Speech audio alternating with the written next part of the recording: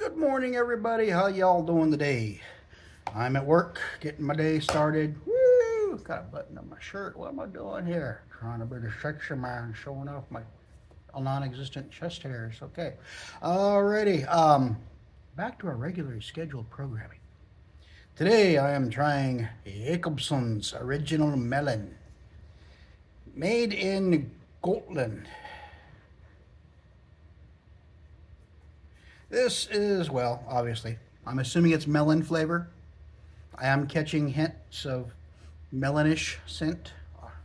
Haven't even opened the can yet. I can already smell it through the can. This one is good. I got until March 25th for this baby. Alrighty. Let's open it up and get the show on the road. Swedish Snus.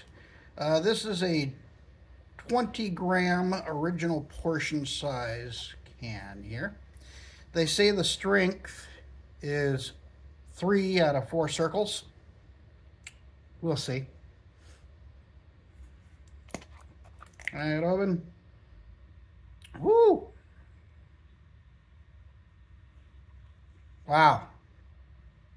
Woo, that's pungent. The melon flavor just reaches up and slaps you across the face. It's not, I want to say like a cantaloupe melon. It's not really coming across as watermelon. It's more cantaloupe, honeydew type melon. A nice sweet cantaloupe, nice sweet honeydew. If they have those melons over in Sweden, which I assume they probably do. Wow. Here's your portions. They are original portions. They're nice and moist.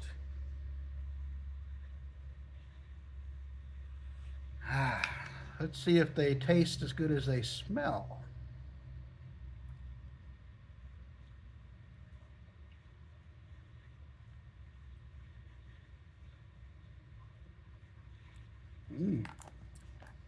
First impression, melon. Like a cantaloupe. Yeah. It's like I'm having a cantaloupe for breakfast. I'm getting some tingle, which means this might be stronger than what I'm anticipating. We'll find out. One thing I'm going to start doing for these, once I pop them in my mouth like this, the initial taste comes through, I'm going to hit the pause button, start going about my day. I'll be back in about 10-15 minutes and just let this flavor develop. I'm getting a lot of tingle. I might be in trouble. We'll find out. But yeah, the melon flavor is coming through real strong. It's not incredibly sweet. It's just like I stuck a chunk of cantaloupe in my lip. That's what I'm getting right now. And I like cantaloupe. I haven't had one in ages. I don't remember the last time I had cantaloupe. I've been avoiding fruits and vegetables on my diet, trying to become half the man I am today. So we shall see. I will return with a report momentarily. Okay, been about 12 minutes or so. Melon. Slight hint of tobacco. More melon. Not real sweet. It's just, it's like I stuck a chunk of cantaloupe in my upper lip. It's actually pretty good.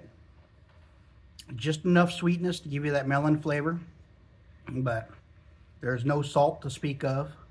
I'm getting hints of the tobacco, just a hint of the tobacco-y bitterness that's in there. But yeah, the melon is shining through. This is actually pretty darn enjoyable. It's different, very different. It's not a mint to wintergreen, a natural, you know, anything like that. It's melon. I like melon. If you like melon, check this stuff out. It's pretty darn good. A little bit of Oregon lore. In November of 1970, maybe 1971, a dead whale washed ashore on the beaches near Florence, Oregon, about an hour north of here. Department of Transportation was tasked with the job of removing the carcass. They couldn't figure out what to do. The whale was starting to become rather pungent. The locals, the whole beach was it just reeked. People were complaining about the smell, and the winds were blowing it inland. They figured the whale weighed between 8 and 9 tons. Yeah, it wasn't a small whale. It was, you're talking, 16 to 20,000 pounds of whale. Well, the Department of Transportation, in their wisdom, they ran out of options and trying to figure out. And someone said, hey, let's take a bunch of dynamite, blow that sucker up. You blow it into little bits, and then the seagulls and the crabs will feast on what's left, and it'll wash out, and that'll be done with the whale. Yeah. So that's what they did. They took about 500 or 600 pounds of explosives, crammed them underneath the whale, and then they set them off. Luckily for us, a film crew was there to document this whale removal. It worked. It worked too well. I'm going to put a link to one of the films of the Great Oregon Exploding Whale up here for your enjoyment and amusement.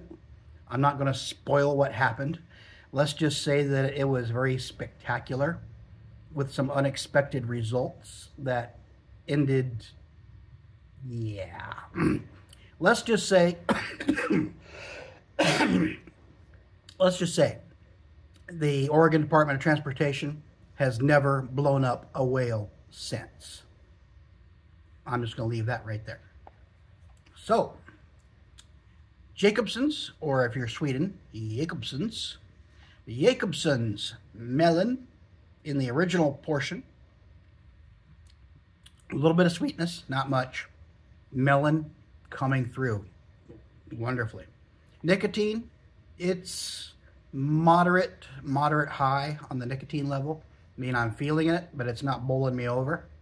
But it's definitely got some nicotine in there. Nice, moist portions, full of flavor. Sits well in your lip.